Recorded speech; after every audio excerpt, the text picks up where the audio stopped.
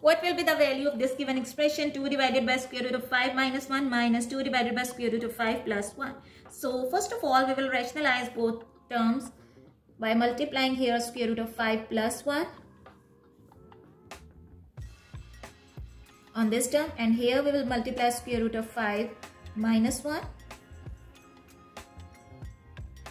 So it will become 2 times square root of 5 plus 2 divided by, it is in the form of a minus b, a plus b, which is equal to a square minus b square. So it will become square root of 5 square minus 1 square minus, it will become 2 times square root of 5 minus 2 divided by square root of 5 square minus 1 square. So this square and square root will be cancelled out. It will become 5 minus 1, which will be equal to 4. Similarly, it will also be equal to 4. Between two fractions, we have negative sign, so we will take LCM of denominator. So LCM will be 4, and it will become 2 times square root of 5 plus 2 minus 2 times square root of 5.